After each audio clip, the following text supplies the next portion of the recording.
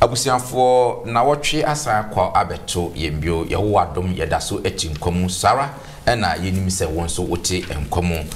quarter yi mu nyinara ye ne wusia osi managing for the master till he comes and say ye ahwesefo ama owura no kopem se wobeba ye ne wo anya adikan ye adusua no mako enso na otwi mu no ye pese no hwe adusua etoso enwotwe adusua etoso nwotwe no atifi asem no na o se reye enhyehye ama nkunimdie and as planning for success me ntwe humra sisia.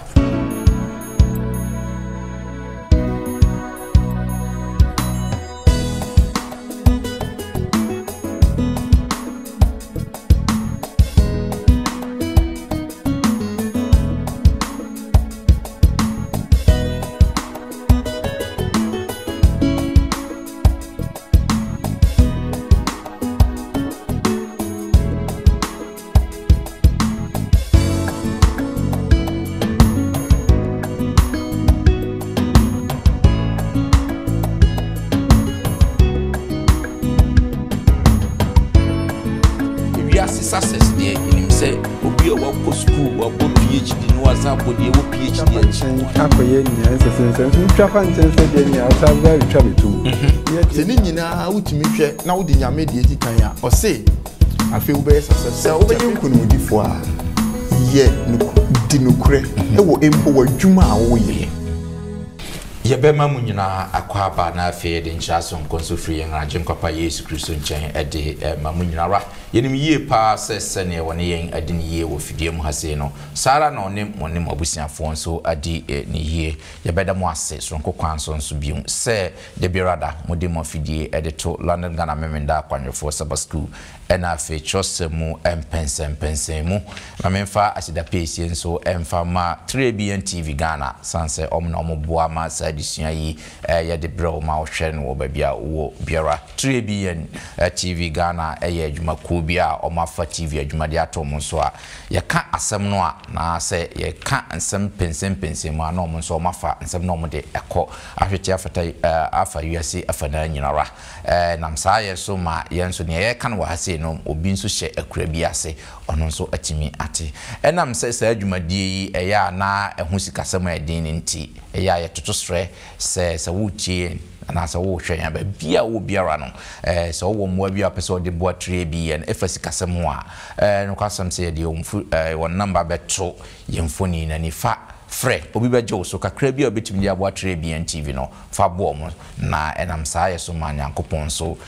shraw maboafo no aye krado medom na se meyo mo akere na fe wia ya bompa na fe ye de edisuan to so mo twe no yede ahihye so medium somfo Bismarck Mensa se me fa afri etro eno hwan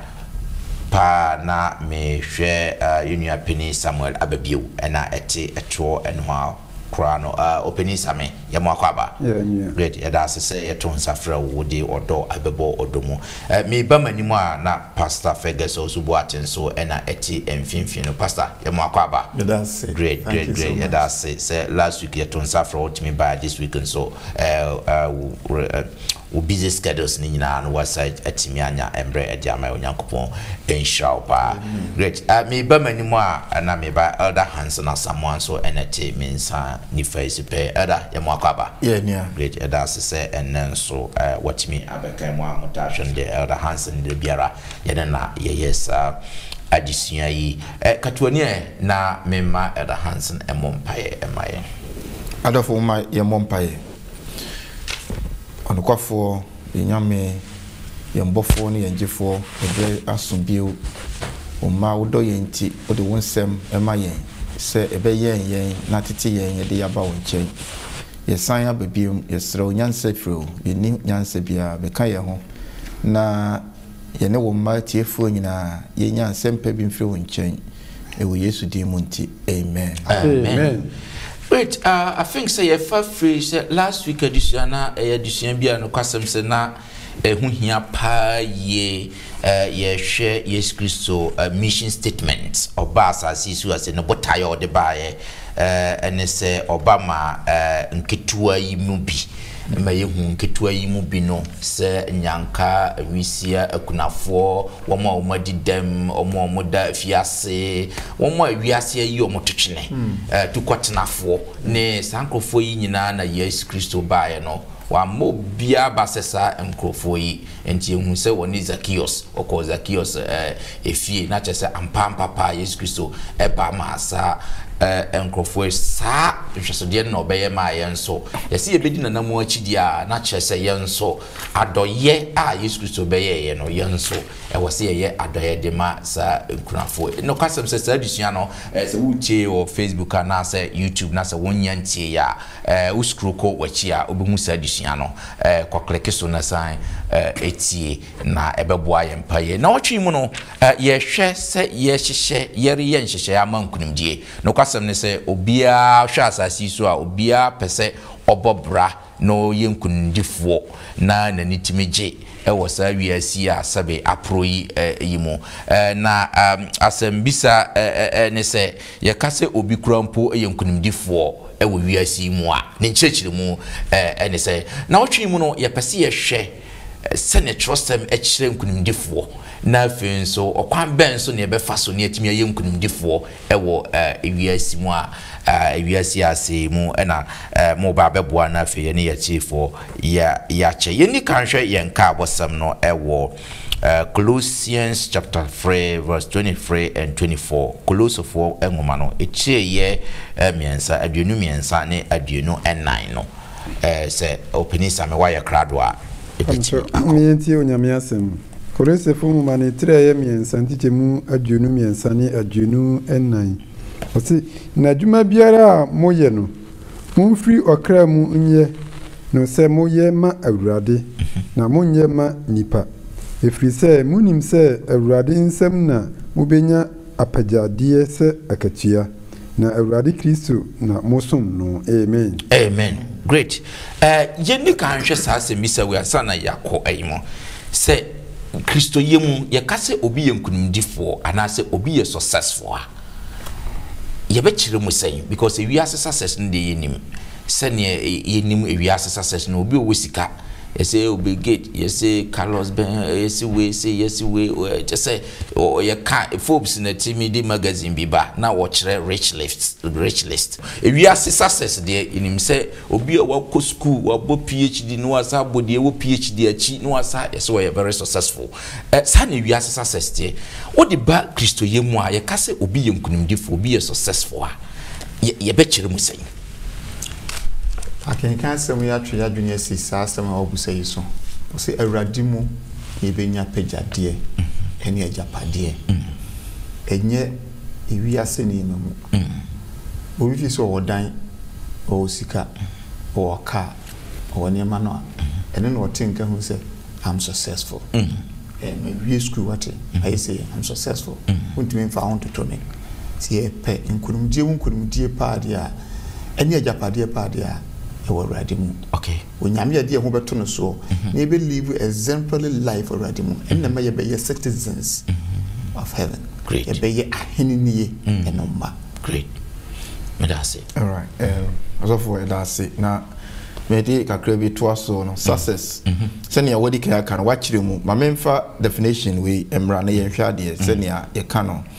I say the favorable or prosperous termination of attempts or endeavors, the accomplishment of one's goals. Say, obi edi botaye bi esi nani so. Say me pese me drew ha.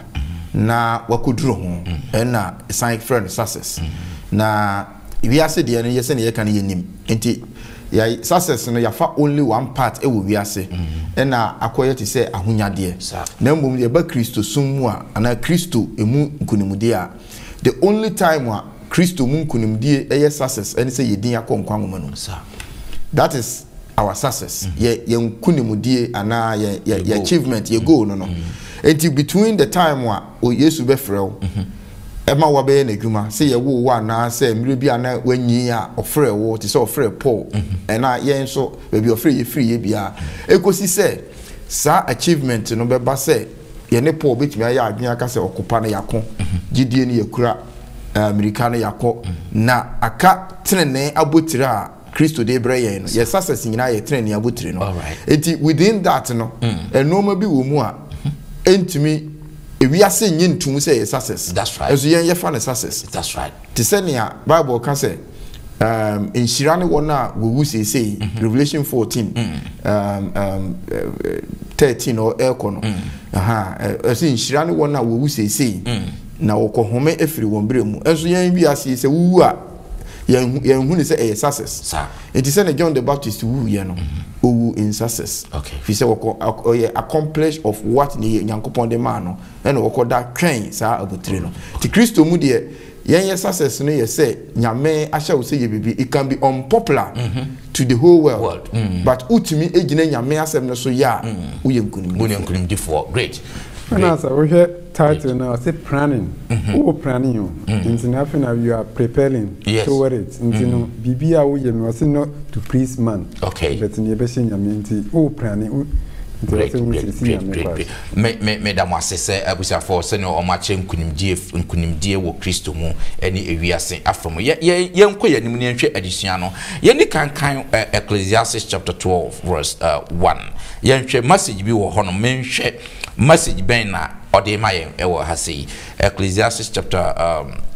12, verse 1. Say na kai wo bofo wo umranti bremu ansana dabonenu aba na mfie a wobɛka sɛ mini hu anigye na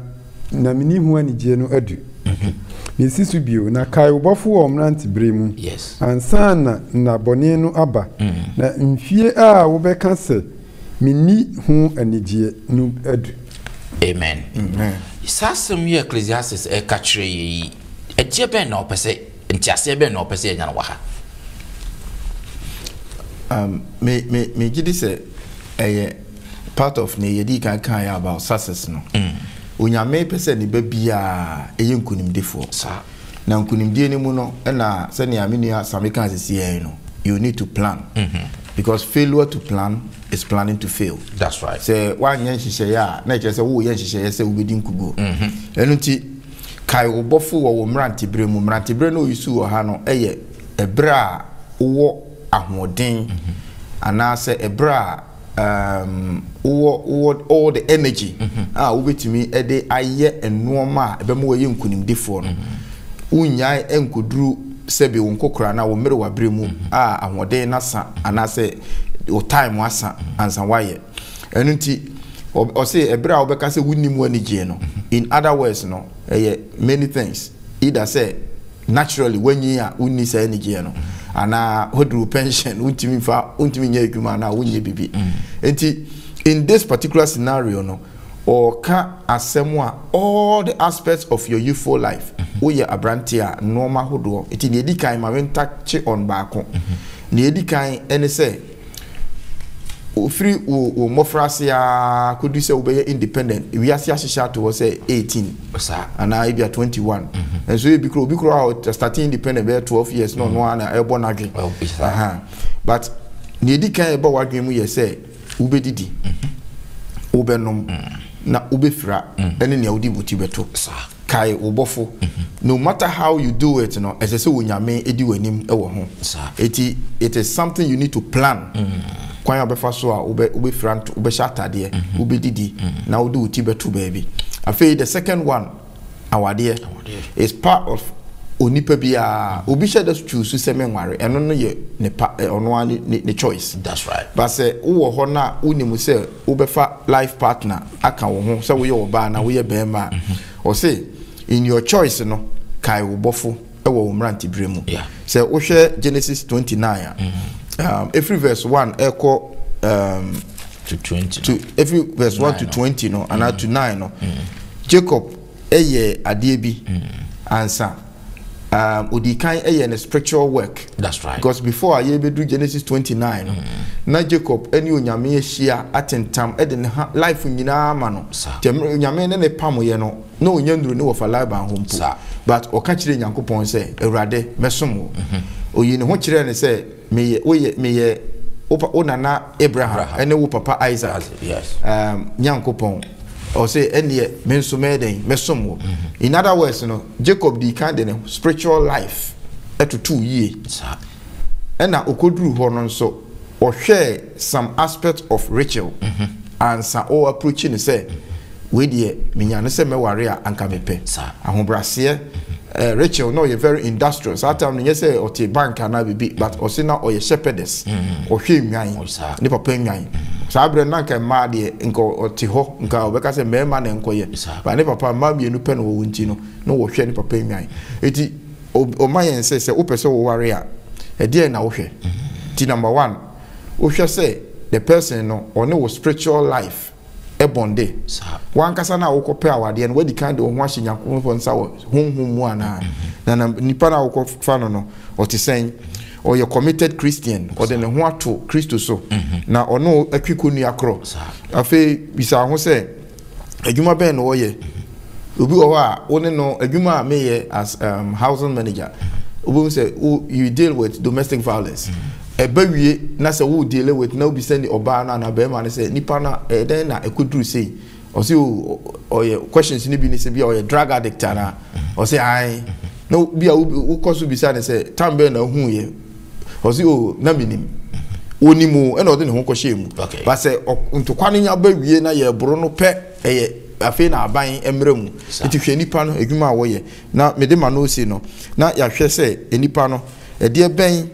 ena say na wote say nipa no oye obi a wobetimi a kire no amane ate wase ana say adwuma ben na wo pese wo ye si ebisa ye ho bie wo say commitment ben na nipa na ye na adwen so wo be ye say ni nyina wotimi hwe na wo de nyame de edi kan ya o say afi wo be successful ti afi na ye ka success no o mranti bremu success no bebre no agina awade so nipa bebre ntimi anye successful in nyankopon ani so efi say awade amwa eti yenhwe sa side no na yen plan yi ase ye wura awade yo me da say opening hands kai obofo awo mranti brem the media can the area hands na kan waka pa waka bebre. I'm not going there because I don't want to repeat. Kai obofo mranti brem the person say don't stand idly di kan and you want say ase o tinafse sa a wonya hwe kai obofo mranti brem ye djuma ebi o san ka kire wo say ye active say e madwuma nye burden enya this one na emom work joyfully ye djuma wa husie mu o djuma wo yem wani nko djuma no na yire o ye that's right kai obofo mranti brem onyame sa atwa adwen say so we adults and I say we wani kakra okay work on something for ye bibi whether paid or not do something ye bibi and our back children any teenagers and so on we just say we should develop the physical and mental skills by studying and learning and also kai obofo ewo mranti brem he says abre no na I say wo ahoden wo nimdie unyansa no wo ho na bibia I say wo ye bia otimi enti kai sa time yo na bebeduru a wontimi yeah timi de kan de in your hands our radio because it goes with our radio kaka yo madam wasepa great abusia for ye hwe se wo ye nhihye ama unkunim de na ma boafo no cheche mu no yanto aso eni nhwe onyankopon nhihye bo adwuma ho e de ma woni pan so ye hwe se ne Genesis chapter 2 verse 15 eka and Honomo Genesis chapter 2 verse 15. Genesis 2 verse 15. Wasi na Awurade Nyankopon di onipa no kotena edin tro mu se onno na onwen. I see great onno no ye dey. No you yenhwo adwuma ye etesen e wo trosem mu. San na Nyankopon pese onipa ye ni adwuma ye nkita hundie. Etesen because ni mo ebinom omo sister ni mo adwuma kra mpo no omo mpese ombaye wanya adwuma nsunsan so be na eba ene ade etisen se hwe akenka asem na finim se Adam ni Eve no Nyankopon edi nka ebo mo na mne bia nso no Nyankopon do yenti no ya opese o set examples to ho ni ya follow se de tresem ka se Yesu ejana na mo se yini na chi no enti no Adam ni Eve nso nyame bo mo anka ntrom se o mo nasa ko mo da sa but akenka asem no kire mi etia se o ka se o mo no no omo enwen ye de ba ye ya famu ye kasa obi do a ene se fanse be kasa o ye ku adwuma na se o ye bibi en famra modin se o ye adwuma o do o ye adwuma no won wen ni awo ye no mu wani na ho okay se de be ya enkoye failure because ni awo ye no enumu na obenya success ewom enumu na obenya bibi aprimu a obetimi di abo ho ba di ahwe wo ho so enu nti se nyakopon edi hye wo mu adebo ahyase a enye ye adrie so no ne ye be fodi ye hands se obi na enye ema ye mbidi yo me dase pa open hands in person yeah nti nia edin kan ne se adwuma nkasa eye nhyira okay because free say eba ya ansabone eba normal hodo a eba ya ansabone ba ni nyina no eye nhyira nyame ehunu se bo in itself na nye bone nti awade eye nhyira homeda eye nhyira adwuma eye nhyira or companionship ene normal nyina nti adwuma onyankopon ehunu se enya de Adam na ni beje da se ade na efe na otim na onye hwe idleness will not bring any happiness na adisiano right ano ema yen eyi se eye no kure nso se inipa dodo 99% of people are ye omo betu ajapade bia ne maame ne papa na jointly no omo edija nipa no akwa abofra ana say young person na obetu ya ne bere bi anim na oba ye no ono ankasa anya adwuma amfa sustain sa ade no they end up being disastrous okay in the end no obe say ohwiri ni nyina ana say na bra bokura sika na obeto mu no bese no enti ya ne ye ka say sika fo ma say enye all that true but eye wo mu ankasa nso amfa won sa anya adwuma amfa ambie sa ade na wo beto so no na ama na basa enu nti onyame per se Adam and Hawa ye adwuma na wo mu nso exercise body na odema wo mu no na fe nso wo mu hu the joy ani gia ewo mu se ye nso ya ye bibi aboa ni onyame eyoye no na bone ba ye no na bibia eye no bone ebe bata ho na ema no eye ti se ade kro no ye bone de ne ye hwa awade a nipa bebre enya nkwaje isa na awade nti nanso awade originally no was perfect that's right adwuma nti enipa ni ahoto stress levels because of work if you say onyankopon bone ba no pronounce so curse edema asasi na asasi so ana ye adwuma na firi mu no so na ye den a mfifiri ebebem kana nyankopon anka say ube eyi a mu ni mfifiri mu na nka de be ye adwuma no nke ye ni gie mu na de be ye adwuma nti yan fa ne say yasan Yesu asan abeji yen edini moja ato ye ne ya be ye nyame made a say ne John 1:12 ne ka no ene ye enko back to enigi a ewo adwuma mu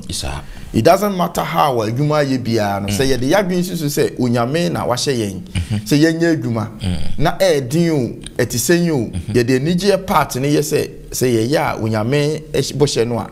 you be hu adwuma in a different light that's right na aboa yen ama yen so ya diligent in our daily lives say yen tenafie sebi menka say I'm not condemning anybody but o Christoni when sabetimi aye adwuma no don't sit there and think say meet me out with government no na menya benefit wa bra menya adwuma ene normal ni nyina enye Christian living go and work if you say adwuma eye ohye ema wonyame ba te bibi nti genuinely wuntimi nya adwuma eno na esese aban ana obi eboa wo eti mesre say wa anye ne sa you are not successful you are planning not to be successful if you want to be successful go and work yourself for the can say me ameto so educate yourself improve your skills ade bia wo betumi aye ama wanya won setimi aye adwuma bi no ye ka adwuma enye se ne aye employ won kwa wo betumi aye wo adwuma na wa self employed ade bia wo kura wo betumi asua wo so kura de beboa wo bi na waji sika ana bibia free mu e de ama wo living eti adwuma ehu hia o Kristoni great asanka 14 konhyemudu de won sabe som bia se so ye bia fa wa ho de nyina ide ben eye me de fwa yeah okay great you know na chese ya ye de yensa ahye dem no famu a ye mpese ye be ye adwuma no adwuma eye ade a nyankopon edi kan woni pa all things being equal no ho odin dia sorry na koye adwuma mentena se obi na enkoye adwuma na se me de mesisi aban na matena fie na obi aye adwuma na ode enya nyamesom edu be aban no ho ahi de wa wo ye adwuma na ye bete wo saa na de ma mo nya adwuma if you are not careful you be tempted say me so what is the point system me so but we Christo ni a huni say last week this year no mobrofo no wo tax na ye say ye ti ni bebre no ekobo anka genuinely no omo a bibinti omo ntimi nya adwuma no nka ekobo omo but say ya ye ho ade ni nya ya te agumu bi e na ye ngum ye eje e na ama pressure no abeto so na still na ye tinti don't follow that exactly but that is the reality but that's the situation ye a Christo move phobia ye find yourself in fact wo ba Christo sum na say ye be ka no pa a Christo phobia bi ho betimi asori akoye adwuma ba yenso ye de ho akwakohye nwisia ne omo adidam no nkasika omo na ebe ko omo nchen no ye de ho akwakohye ne omo pre ena ye na ho odin ne se aban sisi e dia ye se be kwa go kro afa poma na de nam te so no de poma ne nam ena de bia wo koba na wa hwe yi a camera be dog so sa de ko waduru a wayi poma na to ho no afi de wo na te kama nia wa je fira aban ho nyina no ma de be nti ye very careful ewo ekwan ye fa so a ye sisi sa aban yi o se kwan yi o na ye wa hodin se e be ye adwuma nanso ye se ye nya adwuma great and you know ya sumo wa what is in that situation no I think say you are hearing this yesuan na nyesi yesuan no kwa yesuan na bibi wo ho say sachara wo ya brabo mu a yen sachara na entimi emwa yen kwa yanimu na afi yen hwe nsem bi mfutusem bi nsem bi wo trustem mu a mepese ye kan na afi yakasa ho wo 1 Timothy chapter 5 verse 8 na fi ahwe Proverbs 14:23 na fi ahwe Colossians 3:23-24 na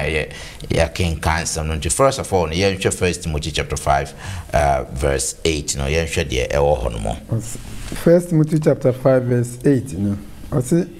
na se obi nhwe ono ara ni nipa ni titiri ni fiefo a wapa didie na oye onipa bone sene de onye inie. Amen. Now we call Proverbs chapter 14 verse 23 no so o ka sembi so ho obre nyina mu wo nobae na anosem de ohiara nko a powerful ho in actual sense my family your modern tree your modern tree no fa or say obre eni nyuma ewo aketua na okwadwofo de obre aranko it's like obia laziness idleness minim say nia okan wo there's an okan no say na obre nyina munu wo no bai na anosem die ohia ara anosem ko na tete do odwa na no no de opening for say o de wano do nwira kasei enwo ti nwira ne wo ho ma do awie kasei ne ngo so na unu ya hwe mame kan English no na my me ntiase no nya adwuma kakra great Proverbs 14:23 or say oh sorry maybe pressure or say in all labor there is profit. That's right. But idle chatter leads only to poverty. That's right. We do a buy idle chatter.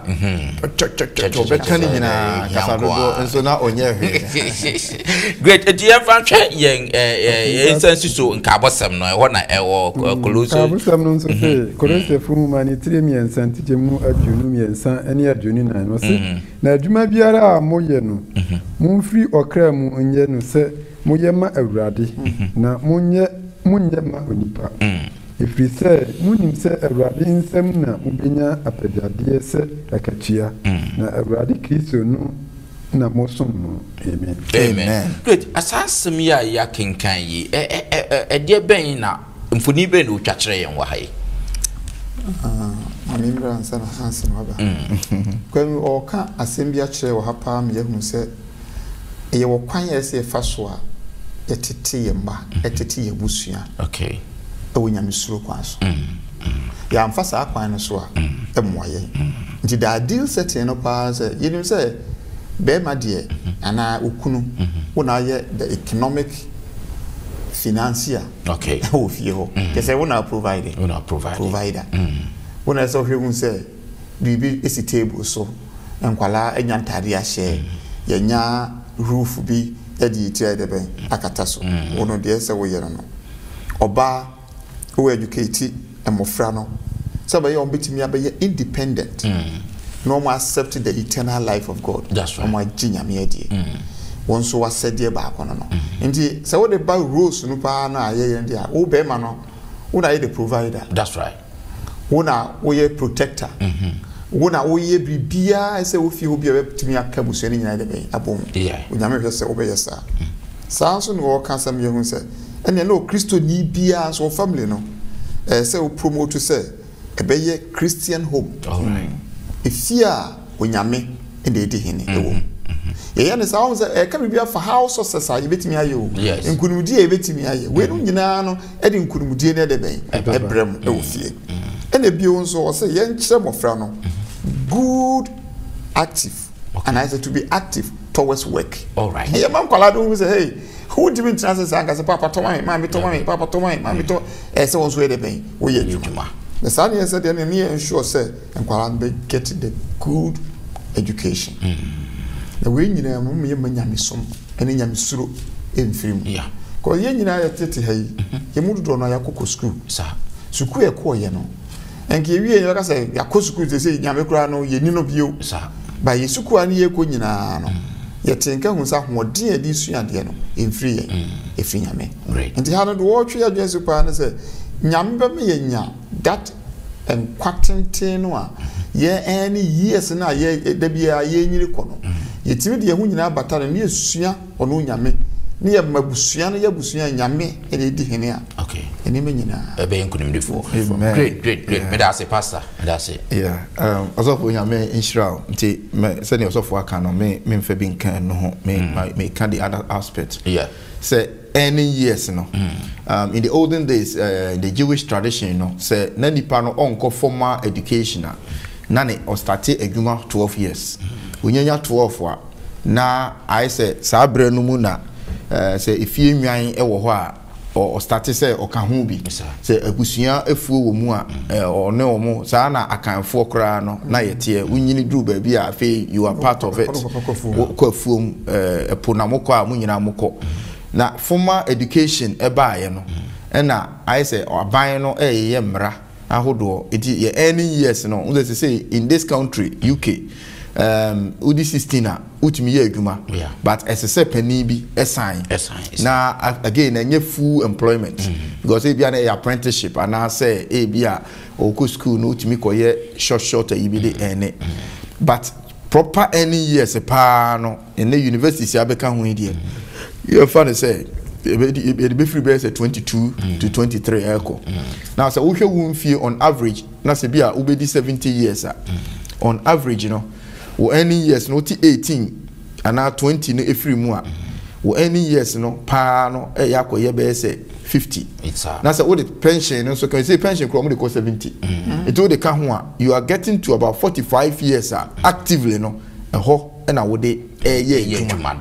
na o life nyina na wo ko pension no kura bia just o ko part time bi so and so what me atua wo dan ka and yes our pension so it means say onipa o life nyina especially in this Europe and America Western world they are yetimu e adwuma ye eti adwuma no e dia na ye be ye nti ye hwe the part no a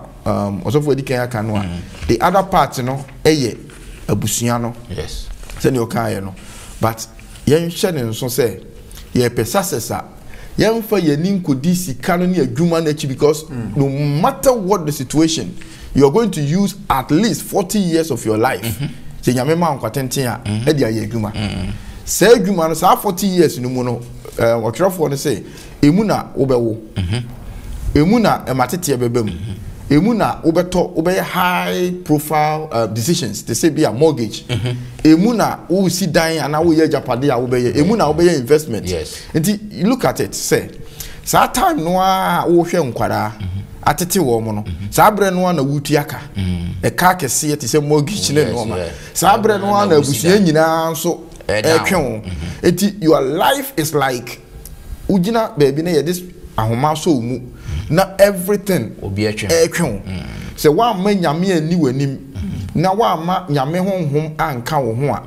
you will be leaning to one side and leaving the rest. That's right. To one how because media metiti me mentimi nya adwuma. In the end no wo problem. Or how because me nya adwuma nti na wo refi nkwada no fi fie ahomache na wa ba anadwo. You have a problem. You have to get a work life balance. That's right. Send e be ya send your can send one hwe ni fie mpo no or ye wicked esen ni a onye ni no e betimi aka ni nyina bom na ya ye nyame ahoden. It's not easy, especially in this modern world.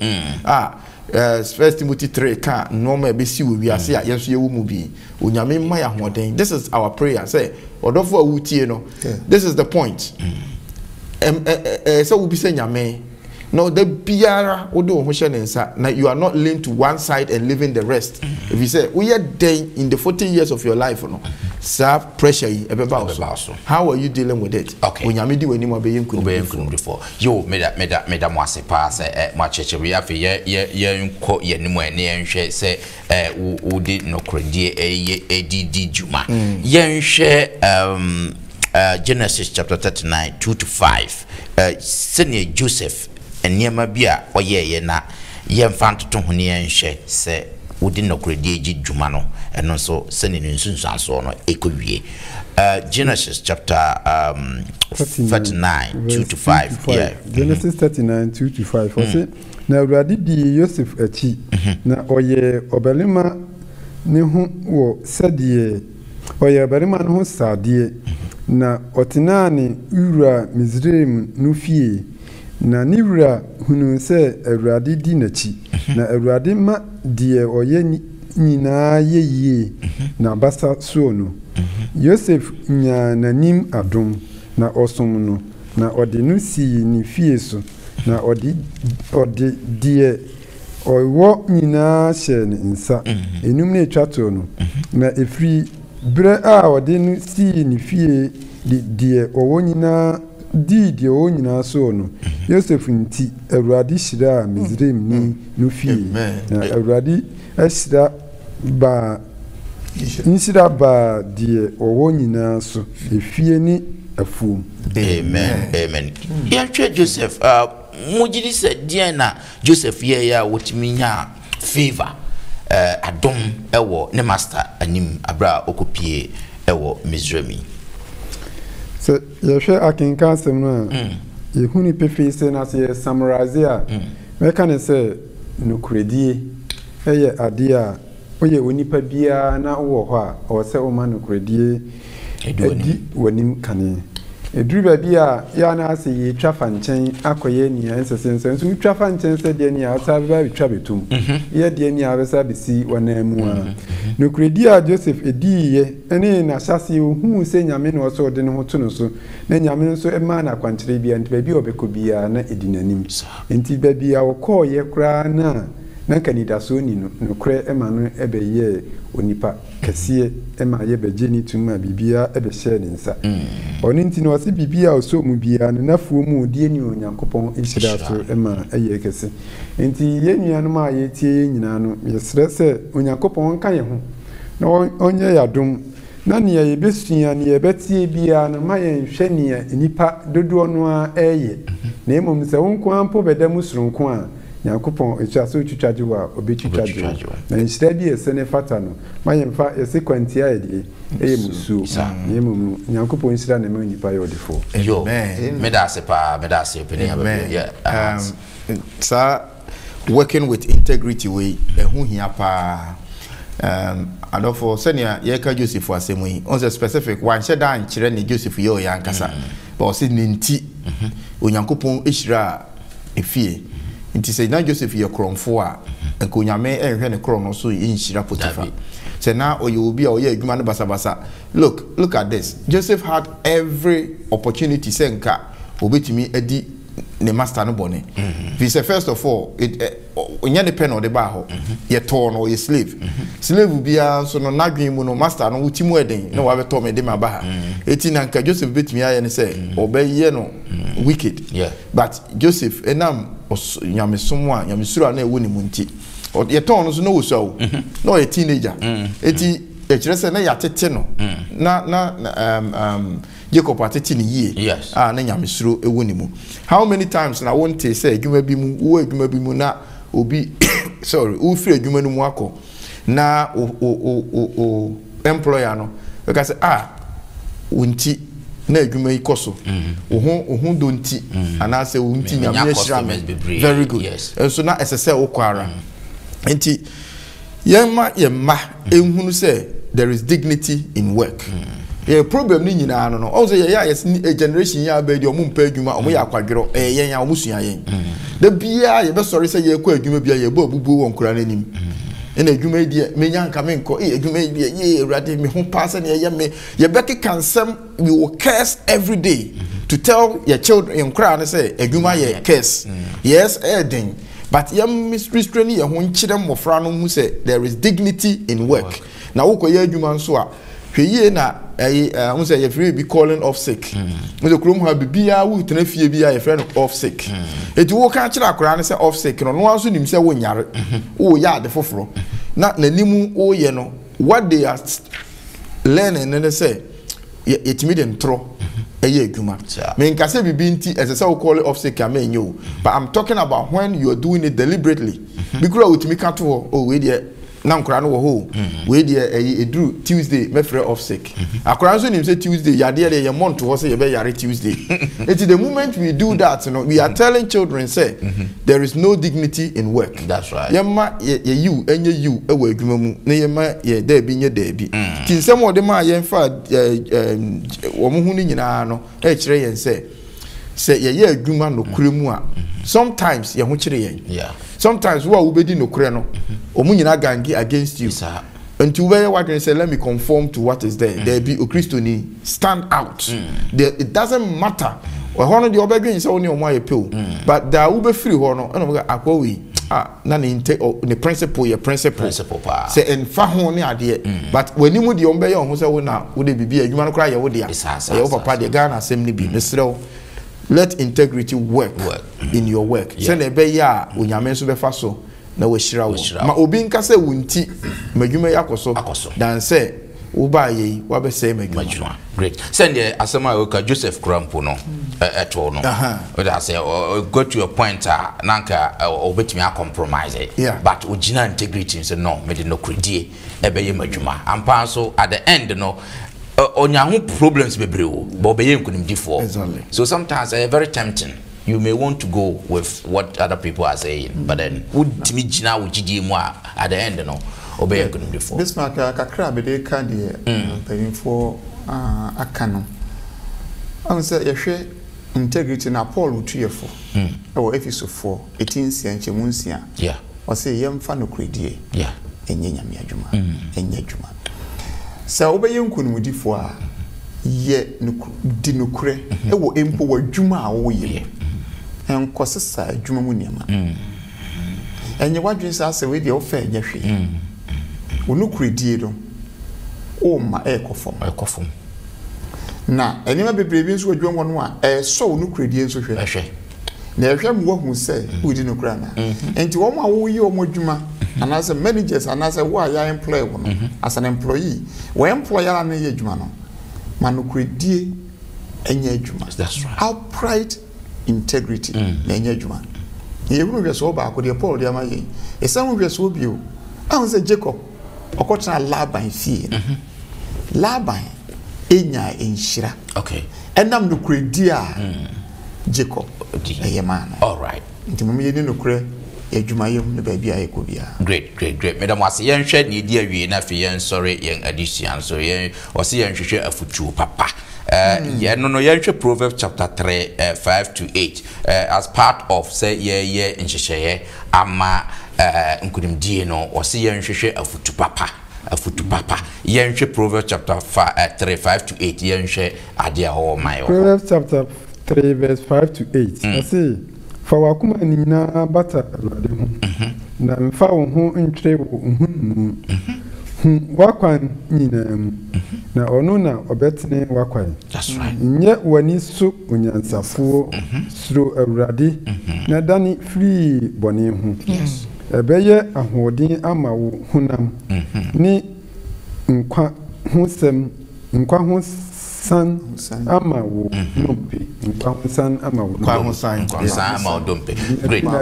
Yeah, me that's a so sa principle how do we make it practical in our ya brabum ye be then ya atoto ya brabum that's it. The practicality of it no so right our this quarter this year manage na hopa every topic be no say mostly we are or you're very practical or the life application. Yes. Na yetiment ni edi kan pa o kan ho asem ye me de and say Psalm 1 verse 1. Yeah. Enyom edi kan no chemu edi kan o say inshira ne ne a ontena feudifo agin etena bia na afei o san to aso say obi on the council of the ungodly. Yes. Is a council of ungodly. I say ofutufo obi a wafutufo ensuru nyame. So and first of all no practically no oh yeah you can say oh yes it's good to say you amanie mu a ye beko professionals wo mo esua ho ade na nso ani jesem no say ye professionals no nso bi wo ho a wo mo ye a Christofo a wo mo je Nyankopon asem tum. That's right. Those are the people as say yetimi ekọ wo mo ho first answer aye dia fe de yehu babia no yakọ wo mo a wo mo nyi nyame asem ni adentira if you say afutu a bebre wo ho a osua no wo nwomam se odi betufo na embom no in the end no bia na nyame akwan no eni ho yo meda mwase se mama mo ho kwan na twedi ampo Nyankopon edemo aye adwuma ewosa ofan yiso abusiafo mo nso meda mwase se modimo fidie ede ato hase aye ne mo ayesa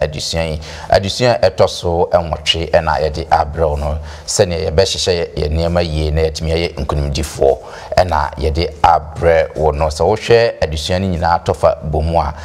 mebusam enwoma no ekire miensa yimunum ekopem enwotwe no se ne yede kan aka no afutusam a ewo ho se mayemfa ye ho nto ye ho so na yehwehwe Onyankopon akwan no se wode ba ye dada asetena mu a na kyese adusuan yi atrapoye enson bi ede mayen eno